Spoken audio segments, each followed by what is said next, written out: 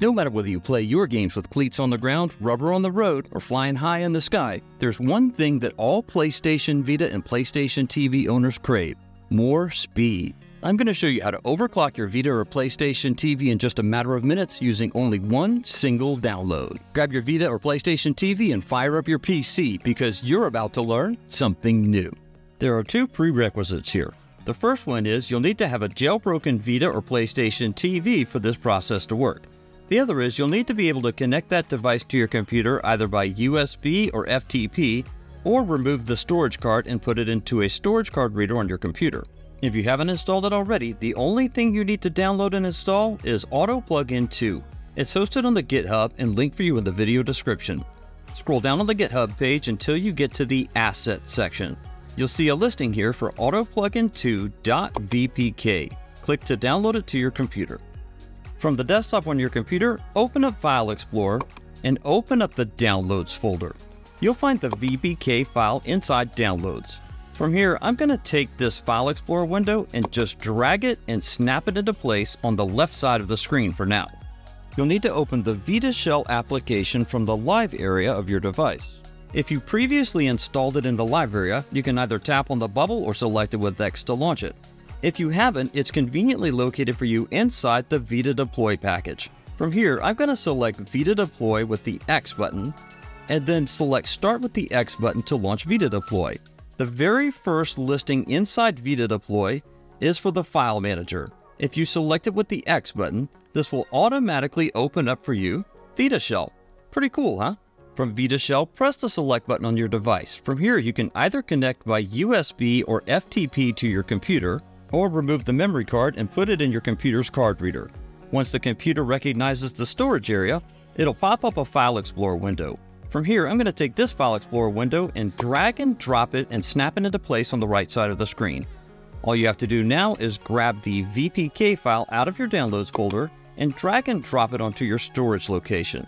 However, I recommend not dropping it into one of the subfolders. It's easiest just to drop it outside of these subfolders directly onto the root of the storage card. That's everything you need to do with your PC. You can transition over to your Vita or PlayStation TV for the remainder of the guide. Back on your PlayStation Vita or PlayStation TV, press the circle button to disconnect your device from your computer. You'll need to install that VPK file for AutoPlugin II that you copied over to your storage. To access it, scroll down through the list of choices with the green highlight until you get to 𝐘𝐕𝐄 and select it with the X button. Use the D-pad to dive bomb down past the list of folders and files, and then up a couple of listings and you'll see the listing for AutoPlugin II.vpk. Press the X button 3 times, once to select the file, once to confirm the install, and once to give the VPK file permission to install. The process takes about a minute or so in real time to complete. Once it's done, you no longer need the VPK file. Press the triangle button to pull out the sidecar menu, then press the D-pad down 3 times to move the green highlight down to delete and select it with X. Then at the confirmation pop-up that appears, press X for yes to delete the VPK file. You're done with Vita Shell for the moment. Press the PlayStation button on your device, then swipe from the right corner down or press and hold the circle button to close out Vita Shell and go back to the Live area. To launch AutoPlugin for the first time, from the Live area, navigate down to the bubble for AutoPlugin II and tap on it or select it with the X button. Then tap on Start or select it with X to launch AutoPlugin II.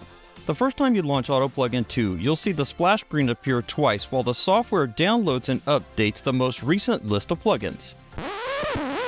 Okay, this is really important, so pay careful attention here. If you have the old version of PSV Shell by Electri installed on your system, you'll need to delete it and the profiles before you proceed. From the main menu of AutoPlugin II, the highlight should already be on Vita Plugins. Select it with the X button. Inside the Vita Plugins menu, the first listing is for install plugins and the listing underneath it is for uninstall plugins. Use the D-pad to move the highlight down to uninstall plugins and select it with X. Take a look at the list of plugins you see here installed on your system. If you see a listing in the UR0 storage location under the TIE folder that says PSV Shell.𝐾𝐈𝐒𝐿, that's the plugin for the original version of PSV Shell. If you see it here, use the D-pad to move the highlight down to it and press the X button for delete. Then at the confirmation prompt that appears, select Yes with the X button to delete this plugin from your system. Once you've confirmed that you've deleted the old version of 𝐵𝐶, press the circle button to go back one level in the navigation, then press the circle button again to go back to the main menu of AutoPlugin II. For the deleted plugin change to take effect, you'll need to restart your Vita or PlayStation TV. To do this, scroll down to Exit and select Exit with the X button. Then at the confirmation screen that appears, press X for OK to restart your system. You'll now need to go into VitaShell to delete those profiles. To do this, go into either VitaShell or Vita Deploy, tap on it or select it with X, then tap on Start or select it with X. In this case, since I'm going through Vita Deploy, I'll select File Manager from the list of choices with the X button. Once VitaShell launches, you'll probably be back in the 𝐘𝐈𝐶 partition where you last left off. Press the circle button to go back one level in the navigation structure to the list of storage locations.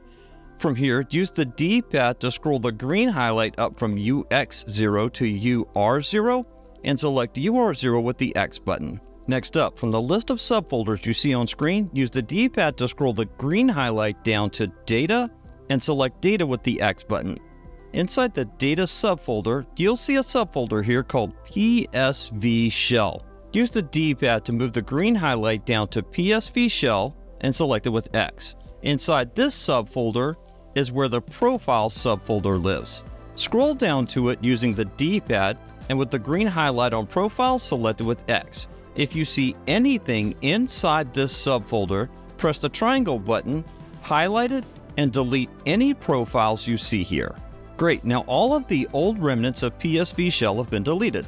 Press the PlayStation button, then swipe from the right corner down or press and hold the circle button to go back to the live area. Next up, navigate back to AutoPlugin II in the live area, tap on the bubble or select it with X, then tap on Start or select it with X to launch AutoPlugin II again. Once the main menu of AutoPlugin II reappears, select Vita plugins from the list of choices with the X button. From inside Vita plugins, select Install plugins with the X button. You'll see the list of available plugins that you can install on your system. From here, use the D-pad to scroll down until you see the listing called PSV-Shell Plus. What's great about AutoPlugin II is it takes care of the heavy lifting for you. Press the X button on PSV-Shell Plus, and you'll see a page load up that gives you some instructions for installing the plugin. The instructions include steps for removing the old version of PSV-Shell and any profiles that you have saved on your system. We've already taken care of this previously in the guide, so you can press X to proceed forward. To install the plugin to your system, press the X button, and you'll receive a confirmation message that the plugin is now installed. Just like when you uninstall a plugin, when you install a plugin, you have to restart your Vita. Press the circle button to go back one level in the navigation structure, then press it again to go back to the main menu of AutoPlugin II. From here, scroll down through the list of choices to exit and select Exit with the X button. At the confirmation screen that appears, press X to restart your system.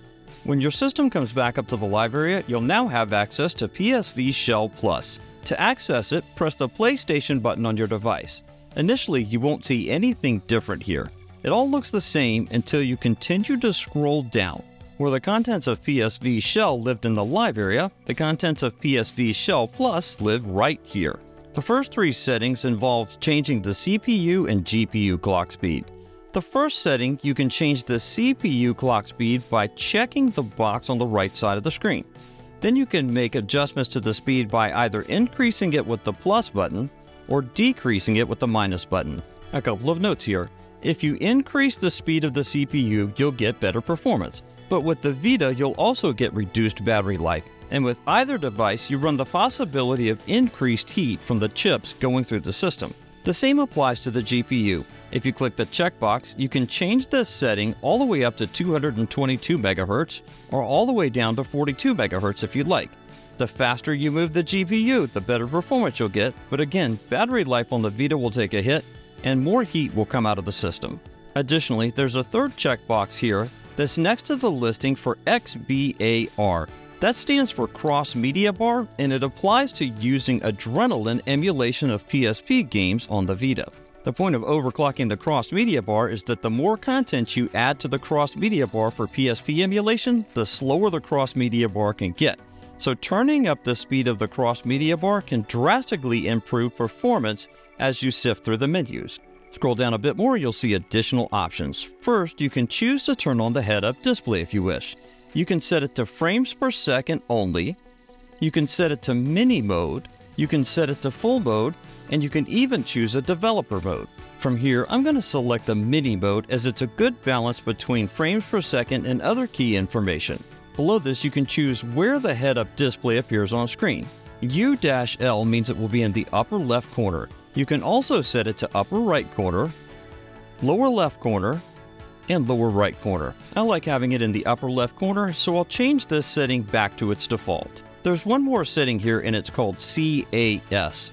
It has to do with setting what are called memory tracking targets. Your best bet here is to leave this on the auto setting. However, as long as you know what you're doing, you can change this setting as high as 7 in order to customize your overclocking experience. Alright, so I did some testing with PSV Shell Plus, and here's what I found. Some Vita games are frame locked to a maximum of 30 frames per second. That means no matter how much overclocking you do, the maximum frames per second rate they can achieve is 30 frames per second. That doesn't necessarily mean that you can't boost up the number of frames per second you're getting up to that ceiling though. Take a look at the head-up display and the frame counter in the top left corner. Although it tries to maintain a constant 30 frames per second without the overclocking, it actually has dips as low as 24 frames per second. Turn on the overclocking though, and things get locked in at a nice buttery 30 frames per second. Even though this game's capped out at 30 frames per second, it's nice to know that you can get the performance benefits of overclocking to maintain that nice buttery smooth 30 frames per second racing. If that doesn't fulfill your need for speed, this one just might. Air Race Speed is a highly underrated racing game. Not only is it optimized for 60 frames per second racing, but it does an excellent job of maintaining its 60 frame per second frame rate.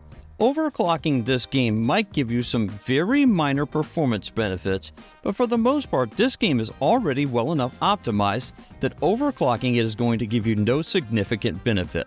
I included this game specifically to show that not every Vita game necessarily has to be overclocked to enjoy its full potential. But if you want to see a game that desperately needs overclocking, FIFA 14 is among them. This game is supposed to run at a locked 60 frames per second. However, if you look at the frame counter in the top left corner, you'll see that during gameplay it can lose nearly 25% of its frames. And during scoring celebrations, it can drop as low as a paltry 22 frames per second. This will not do. Bring in overclocking, however, and in-game play is now brought up to the 60 frames a second it's meant to be. That's quite a change from losing 25% of its frame rate during gameplay. And while scoring celebrations don't quite hit the 60 frame per second mark, they are vastly superior to the 22 frames a second they would drop down to previously. Now that you've got your device overclocked, let's put its additional power to use in a special way. Learn how to play your favorite retro games on your Vita or PlayStation TV with this video shown on screen and linked in the description and pinned comment. I'll see you over there.